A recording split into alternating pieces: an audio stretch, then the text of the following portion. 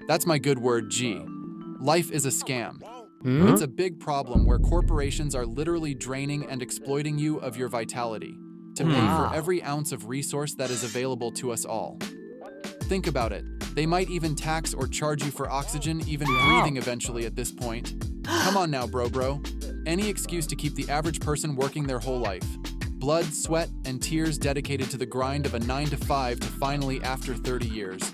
Enjoy a retirement where being sick and frail, you can't even enjoy the money you put so many decades of hard lengthening slave labor into. Ever feel like you're running on a treadmill?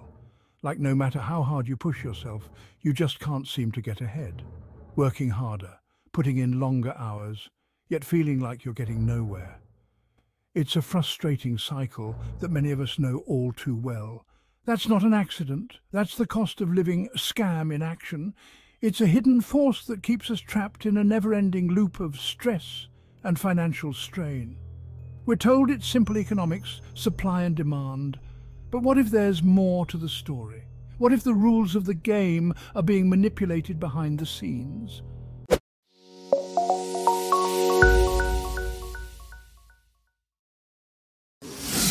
The truth is far more sinister. Prices don't just rise and fall naturally. They're often influenced by powerful entities with their own agendas. The price of everything, from groceries to gas to rent, is being manipulated. These rising costs aren't just a coincidence. They're a result of deliberate actions taken by those who stand to profit. Corporations and powerful interest groups have a vested interest in keeping prices high. They benefit while the average person struggles to make ends meet. By who? And how can we fight back? It's a complex web of influence and control, but understanding it is the first step. Listen to this video to uncover the truth and learn how we can stand up against this system. I love you. Something is seriously wrong with you if you don't believe capitalism has this dark side to it. On Fokenham Grave, there's a reason humans are not growing in a positive manner, but growing in consumerism. This isn't about blaming some shadowy cabal. It's about understanding the system. Big corporations with their endless hunger for profit are the architects. They control supply chains, dictate prices, and lobby governments for favorable policies. They thrive on our dependence. Our silence is their greatest weapon. This is why I'm speaking on this, because when the French toast did it become normal to be charged for just existing to be taxed on every cent we spend, there's no silencing me. On God we gon' speak on this goofy, expensive economy. Consider your cell phone bill. Why does it seem to keep increasing? Hidden fees, bundled services, and planned obsolescence keep us hooked. Or housing. Private equity firms buy up properties, driving up rents and squeezing out regular people. These are just two examples of a system rigged against us. We're taught that competition is good. It lowers prices, right? But what happens when a few giant corporations dominate entire industries? They can artificially inflate prices, crush smaller competitors, and stifle innovation. The result? Less choice, higher costs, and a system designed to benefit the few, not the many. The true people behind this are the ones sitting at the round table with their Illuminati candles, talking about the next big world, pandemic, and knowing exactly when they want it to happen. Usually I don't talk about conspiracies. However, I'm not dumb enough to think all tax dollars are being used justifiably. No. This isn't just about numbers on a spreadsheet. It's about the lives behind those numbers, the faces we often overlook. This is about real people struggling to make ends meet. Families who are doing everything they can, yet still find themselves falling short. Single mothers working 2, sometimes even 3 jobs, just to put food on the table and keep a roof over their heads. They sacrifice their own well-being for the sake of their children.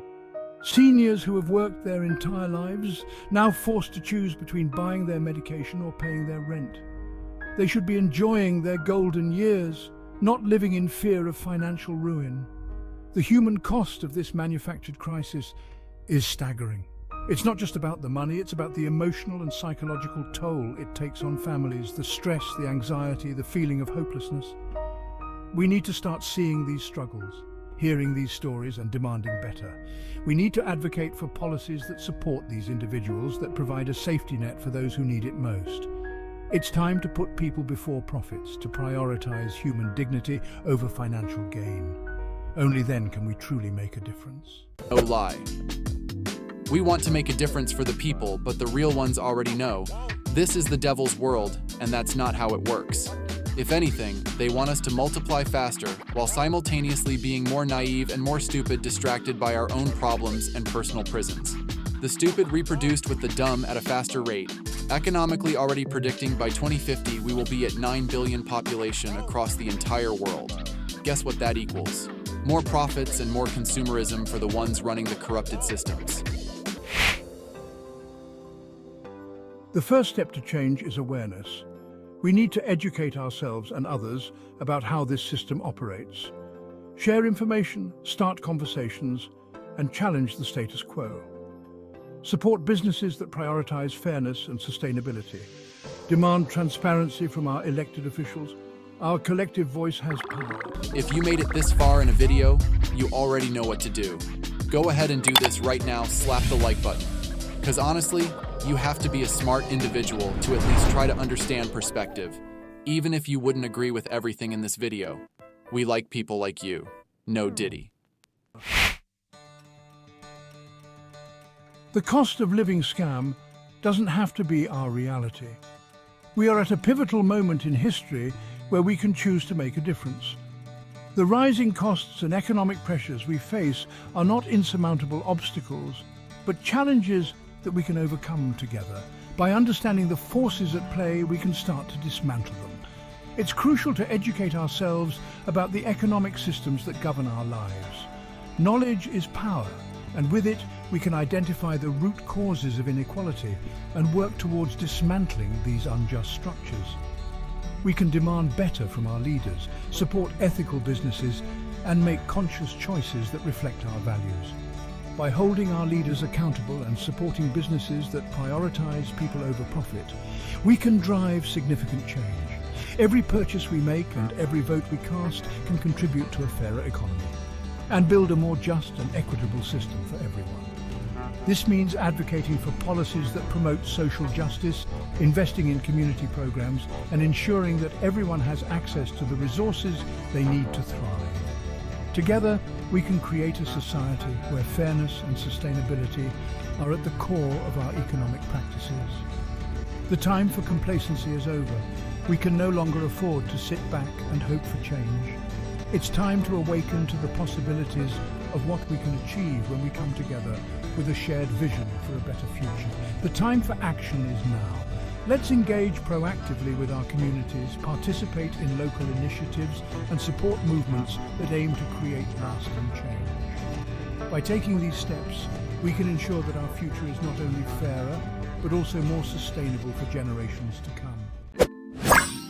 I usually don't make these type of videos. However, my view's been kind of funny lately, so I'm experimenting from an organic place. If you've made it to this point, go ahead and put in the comments your thoughts and opinions about this topic, plus go ahead and subscribe.